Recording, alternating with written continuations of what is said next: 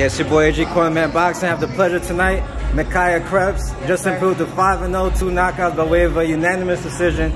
You know, what's your reaction to the fight tonight, and how would you grade your performance? You know, I feel good with my performance. She was a tough fighter. She took everything. You know, I wanted to get the stoppage. I thought that I was going to get it, but I got the rounds in and I totally dominated. So I'm happy with my performance, and back to the gym and on to the next. Right. How did it feel performing on the stage here in New York City? You know, we got a nice venue, nice crowd in here. It was good. It was actually my first time fighting on Lou Dibella's card. So Lou Dibella is my promoter, and I'm from upstate New York, Niagara Falls. So it was a great venue to, you know, put on for New York and put on for the city. Right. What inspired you to get into the sport of boxing? So actually, my mom was actually a boxer. Long story short, she originally got into it just to get in shape, and I was around the gym at a young age with her.